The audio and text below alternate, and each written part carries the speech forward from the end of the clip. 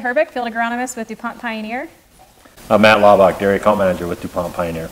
And today we're just taking a look at ear development in one of our PKP sets near the St. Cloud, Minnesota area. So we just went out to a PKP training session and we pulled some ears from the plot. It was planted May 15th. So when we got out there, we can see that our earliest product, we had an 83-day product, all the way up to a 99-day grain product.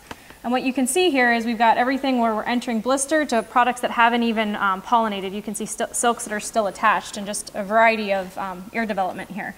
So when we look at that, then we can obviously see a difference in maturity, but even among an 85-day to a 99-day, we still have variability within the middle of that maturity group.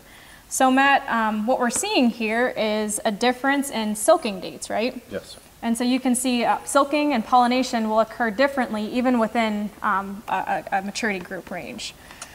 So when we think about that in terms of a stress event, you know, if this cornfield was pollinating and we've got some hybrids that have already pollinated, you can see cell division is occurring versus others that haven't been pollinating yet. And we think about the conditions that we had last week, some really warm nights or some hot temperatures. That will then have a stress impact on some of these hybrids that may have already been pollinated and affect that cell division period. So when we think about corn silage then, what does that mean for us, Matt, in terms of selecting silage products? When we think of ear development, how does that relate to tonnage? So a lot of times when we look at our silage maturities, we'll see a different maturity based from the grain maturity to the silage maturity, and we can see the difference of how they line up here. Across the top here, we put down the silage maturity on all these products here. And when you're looking at this, you're looking at the way that they develop, and you can see that these are a lot farther along than the later ones. The thing to remember is 50% of your silage yield comes from the cob here, so we want to make sure we get the maximum development of the cob for silage. Sure. That's going to affect our starch content, right? Yes, it will. The closer we can get to black layer, the higher the starch percentage should be in the product.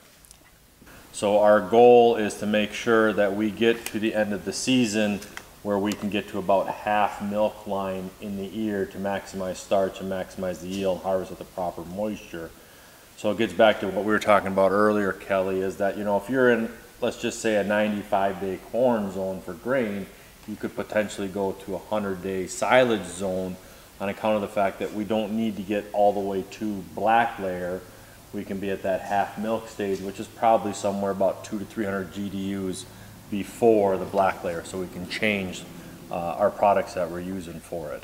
Yeah, so what was that you were talking about earlier? The ideal scenario would be to have that plant nice and green and healthy, but reach maturity, right? Yeah, I mean, in an ideal world for silage, we would like to see the ear make it to black layer, and then we have a completely green stem stalk and leaves on there to maintain the moisture on it. We would maximize yield at that point, maximize starch, and we'd be harvesting at the right moisture. Right, so you want to do that, but then also make sure we're getting the most tonnage out of the hybrid maturity group that we select for a given environment too, right? So being on that fuller season selection is a good place to be. It is, and it gets back to, that's why the silage maturities are kind of based on a couple things, one being the silking date of it, and the other one being the late season plant health too, is how well does it hold the moisture at the end.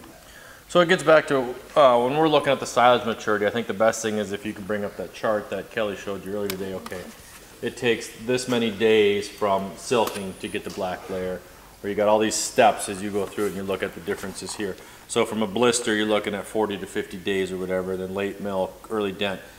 But for maximum silage yield and where we want to be is we want to finish the season at about full dent or half kernel milk line. That is about approximately 200 to 300 GDUs before we get the actual black layer. So if you look at, okay, we're at a whatever 2,500 GDU market for grain corn, we could actually be looking at a 27 to 2,800 GDU market for silage. Because if you're in a 2,500 GDU market for grain, that generally means you're going to get to that 2,500 GDUs and finish your corn. We don't need to finish it. We can stop 200 to 300 GDUs before that if you look on the chart here.